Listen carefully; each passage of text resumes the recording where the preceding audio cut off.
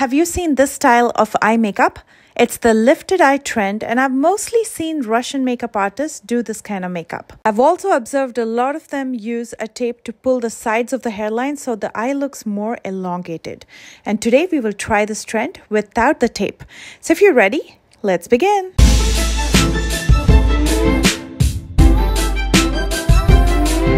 While this eye makeup gives that lifted effect, it almost looks like your eyes has tilted by lifting the outer corner and dipping the inner corner. So I'll be extending both my outer as well as inner corners. But before I do that, I want to prep the skin in the inner corner of my eye. Now my lashes go all the way to my inner corner. So I have inner corner hair. So if I apply eyeliner over that, it'll look distorted. So to remove that hair and to smooth out the skin, I use the Finishing Touch Flawless Brow Hair Remover.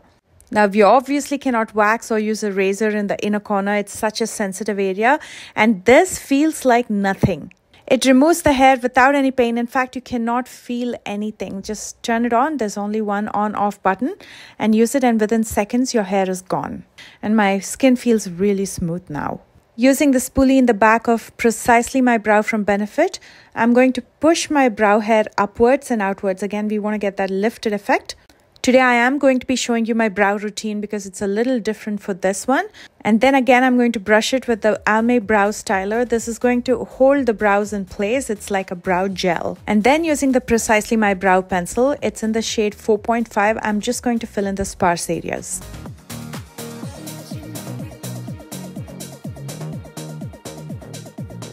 And then to clean up underneath the brows, I'm going to be using the Milani Concealer. Again, this is in the shade 145, which is a true match to my skin tone. I'm going to be cleaning up underneath my brows as well as using this on my lid as a primer and a base for the eyeshadows. What I'm going to be creating today is a very delicate eye makeup look. But again, we will do the elongated, lifted look, but with neutral colors so you can use it with any outfit. I'm going to lightly set this base with a translucent powder just to prevent the concealer from creasing. And the one that I'll be using today is Laura Mercier. For this eye makeup, I'm going to start with a wing. I'm going to pull it upward and outward, almost like if I had a tape pulling my hairline.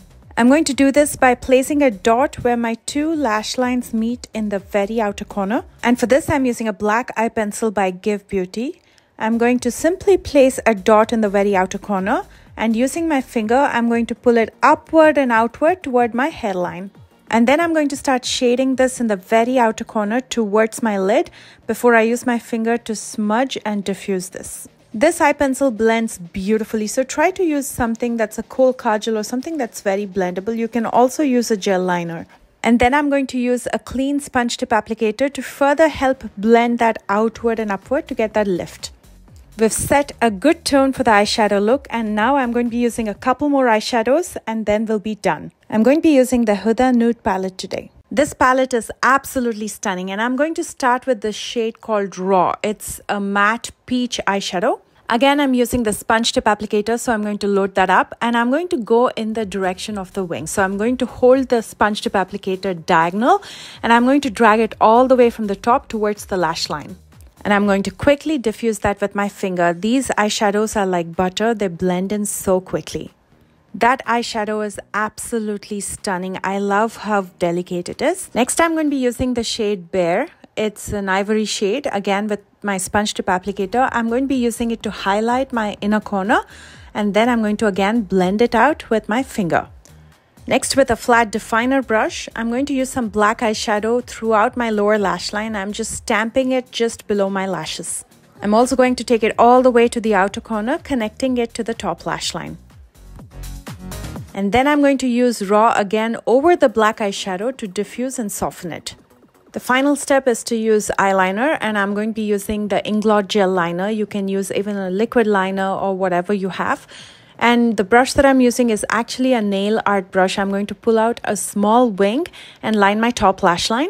If you don't have hooded eyes, you can also do a larger wing.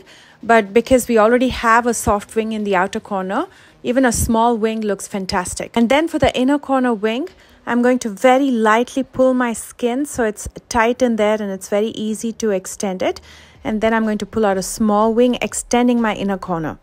And now because there's no hair in the inner corner, it's so smooth and it gets done so quick. I'm going to lightly smudge the wing in the very outer corner so it blends in with the smoky wing that we've created. And then I'm using the Give Beauty eyeliner again to tightline before I use a little bit more black eyeshadow to thicken up the lower lash line. That is looking absolutely stunning, and you can see how it almost looks like my inner corner is dipped and my outer corner is lifted, and my eyes are almost tilted and elongated, giving that lift in the outer corner.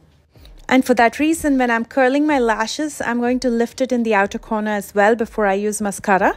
For mascara, I'm going to be using the Jane Iredale Longest Lash Thickening and Lengthening Mascara.